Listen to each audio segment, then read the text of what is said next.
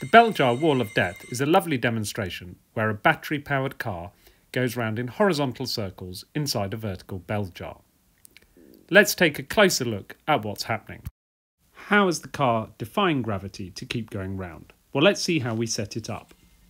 To successfully go round in the circle, the car must have a minimum speed, so I must push it in the direction it's trying to go to give it that minimum speed. I can then move the bell jar to the vertical position. The force that makes the car go round in the circle is the normal contact force from the glass bell jar acting towards the centre of the horizontal circle. But to understand why the car doesn't slide down, we'll need to draw a force diagram. First of all, let's draw the normal contact force acting towards the centre of the circle. There must be the weight force acting down, which leaves the question of what force is acting up to stop the car sliding down the side, and that must be friction.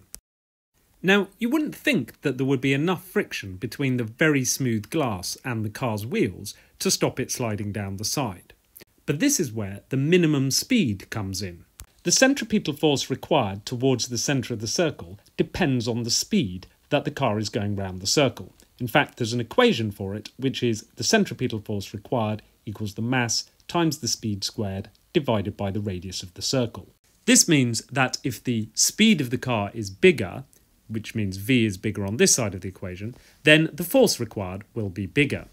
And since it's the normal contact force that's providing this centripetal force, the normal contact force on the car will get bigger.